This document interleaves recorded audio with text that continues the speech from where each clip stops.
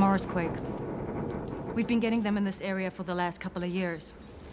EarthGov's been expanding their underground facilities, blasting to open up more usable areas. Half the tunnels around here have collapsed in the last couple of months. I'll go ahead, check out the tunnel, make sure it's clear. You wait here. This is gonna take forever, you know that? Yeah, I know.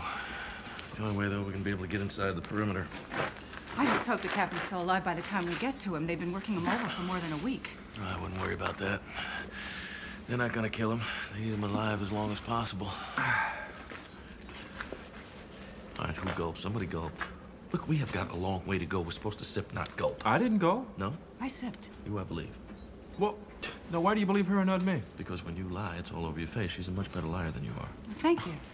Wait a minute. Look, the next time it's your turn to carry the canteen, I'm gonna gulp. You are so petty, you know that? What do you mean I'm a good liar? Survival of the fittest. Well, here she comes. The way's clear. Let's go. Okay.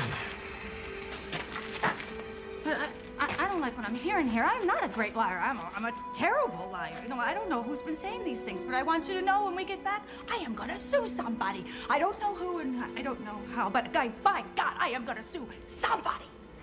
Would you come on already?